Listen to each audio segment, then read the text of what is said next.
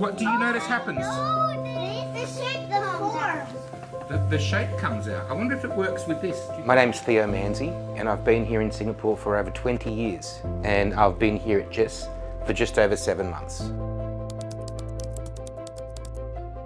It's a great sense of atmosphere for family here. A lot of the decisions that they make for their children and for their students is because it's a non-profit school, and for that reason the first priority is the students. One of my roles before coming to GESS was working for the IB, and that was developing and presenting workshops. It gives me a good insight into all other schools, and I really like what I saw here.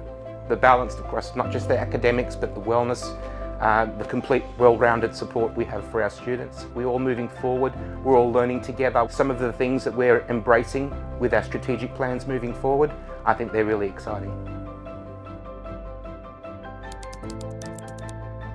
I have a couple of favourite moments. One of my favourite moments is the assemblies that we have. Again, just being the size that it is, it's not a too big school, it's not a too small school, but we can fit a whole sub-school in the theatre. So when we have an assembly, everyone's there. It's a great opportunity to celebrate the learning. We have our parents come in, the children get to share some of the things that they're learning. I really enjoy the assembly. I get to present and celebrate some of the learning that's happening here at the school. So that's one of my fondest memories so far.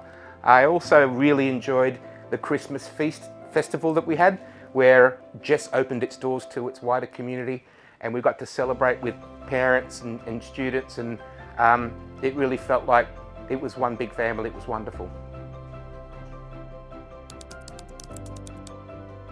Be yourself.